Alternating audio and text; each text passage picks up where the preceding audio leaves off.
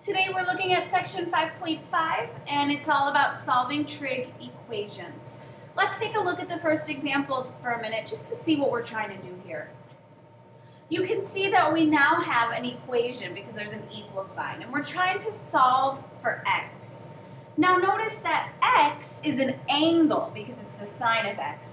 So the goal here is to solve for an angle. Now, just like we normally do when solving equations, we're going to get the x's on one side and everything else on the other. The only difference is that our x's are going to be attached to the sign. We'll take care of the sign part at the very end, but we can't just get rid of the sign. We got to keep the sign attached to the x. So let's just go ahead and try to solve this first equation. Let's try to get those x's on one side and the numbers on the other. I'm going to start by subtracting 3 sine x's from both sides. If I do that, on the left I have negative 2, and on the right I have 2 sine x minus 1. Remember our goal to get sine x alone, so I'm going to add 1 to both sides. Negative 1 equals 2 sine x. And we're close to our goal. We just have to divide both sides by 2, and I get negative 1/2 equals the sine of x.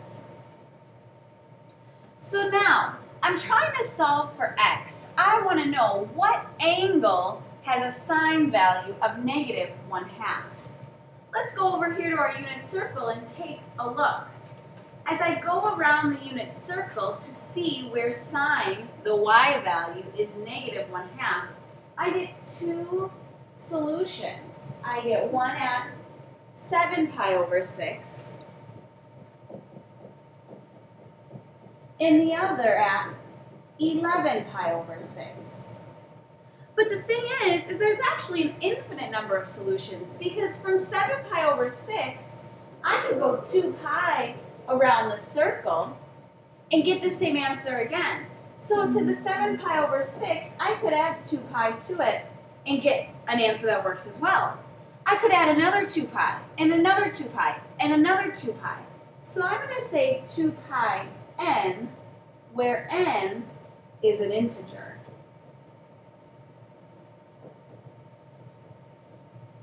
And remember, that just means I can go around and around and around the circle as many times as I want and I get the same answer.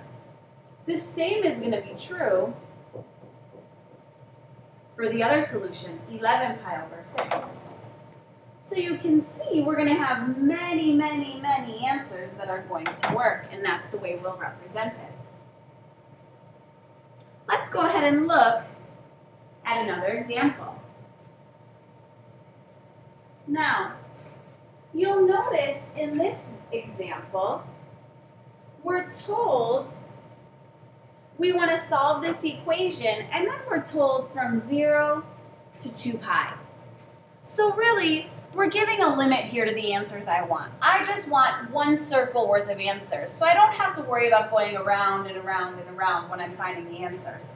We're just going to deal with one circle of answers. Now, I have sine of x over 2 equals root 3 over 2.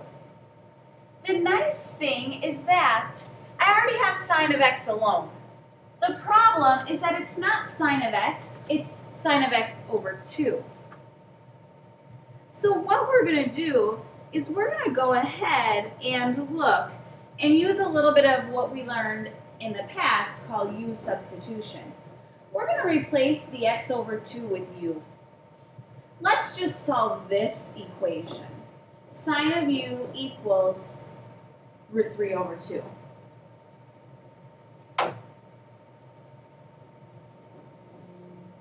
So where does the sine equal root 3 over 2? And remember, now we're just focused on 0 to 2 pi. We don't have to worry about going around and around and around the circle. So if I look for where sine is root 3 over 2, I see an answer here, pi over 3, and another one up here, 2 pi over 3. So u has 2 answers, pi over 3 and 2 pi over 3. The problem is I don't want to know what u equals. I want to know what the sine of x, I want to know what x equals. So we're going to substitute back now. we're going to say, you know what? I wasn't looking for u, so I'm going to take these things and I'm going to put them in place of that and solve. So I'm going to say pi over 3 equals x over 2, and 2 pi over 3 equals x over 2. And I'm going to solve those two equations. If I solve the first one, I get 2 pi equals 3x when I cross multiply. So x is 2 pi over 3. If I solve the other one, I'm going to get 3x equals 4 pi. Divide by 3. And x equals 4 pi over 3. So there are my two solutions for what x equals.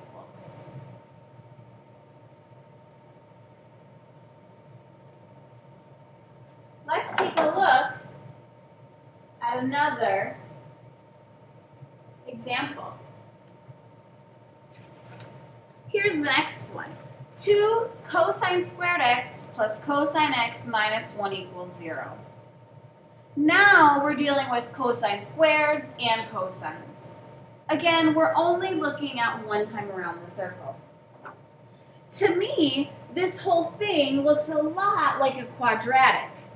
Let's use u substitution again to make this look a little bit easier. Let's let u equal this time the whole cosine of x. If I do that, I have 2u squared plus u minus 1 equals 0. And I want to solve this equation. Let's go ahead and try to factor this. I'm looking for two things that multiply to negative 2 and add to positive 1. So I get 2 and negative 1. If I use the rectangle here, 2u squared, negative 1. So I'm going to split this up to 2u and negative u. And when I find my outsides, let's see, 2u and u plus 1 minus 1. My factors were u plus 1 and 2u minus 1. The zero product property tells us to set each of those equal to 0 and solve. So I get negative 1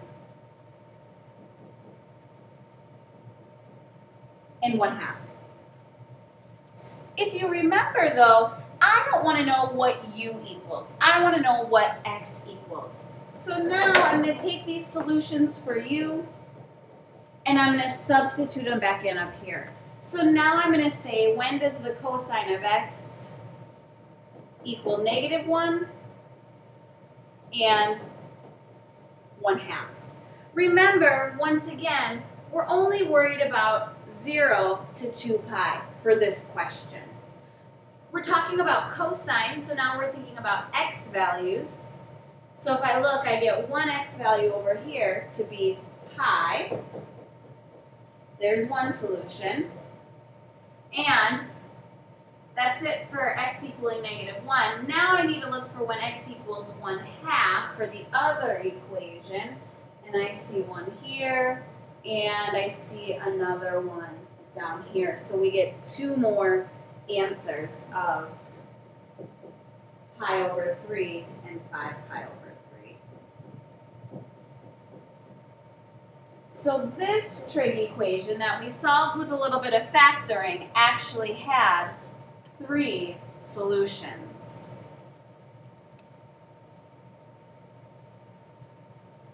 Let's take a look at one more example, and then I'm going to give you one to try on your own for tomorrow. We have 4 sine squared x minus 1 equals 0, and again from 0 to 2 pi. And let's take that sine squared and let's let it equal to u again. Let's let u equal sine of x this time. If I do that, I have 4u squared minus 1 equals 0. And now I have a quadratic just like before. I want to go ahead and factor this quadratic. So I remember this is the difference of two perfect squares, and this one factors to 2u plus 1 times 2u minus 1. You also could solve this equation by adding 1 to both sides. So you have 4u squared equals 1, dividing by 4, and then taking the square root. Just remember, when you take the square root, you get two solutions. So you get plus or minus 1/2. When I solve each of these over here, I also get my plus or minus 1/2.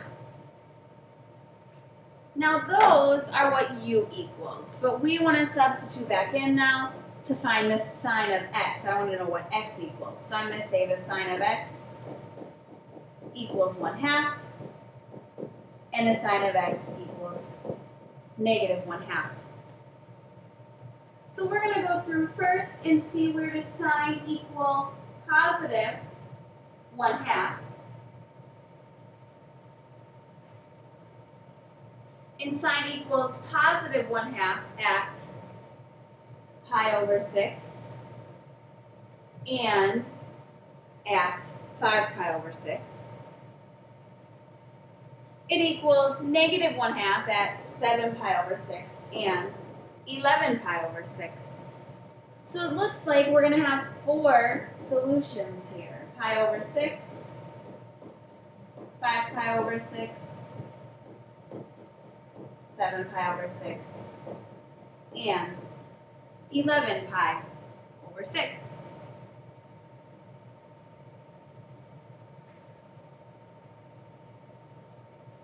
All right, before you come to class tomorrow, I really want you to give 1 or 2 of these a try. So I'm going to give you 2 examples that I want you to try, and use the ones you just learned to help you along the way.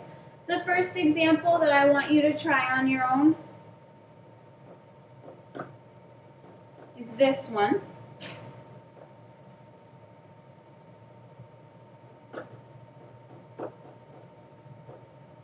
Notice in that case, I'm not limiting the answers I want. The second one, I want you to solve sine of x over 2 equals root 3 over 2. And for this one, I want you to solve from 0 to 2 pi. So go ahead and use those examples that you just wrote down to help you, and we'll go over these the next time I see you in class.